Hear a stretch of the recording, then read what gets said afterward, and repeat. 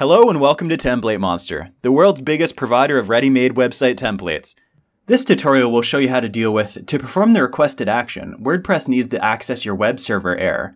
Also, this error message may look like direct write access not allowed on your server. Such messages can appear while adding a new plugin.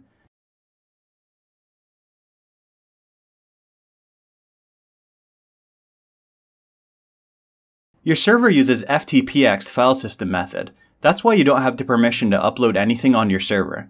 To quickly fix this, you just need to edit your wp-config.php file and add this code to the very end of the file.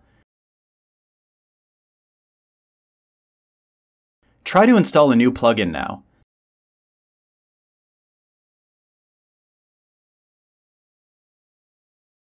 That's it.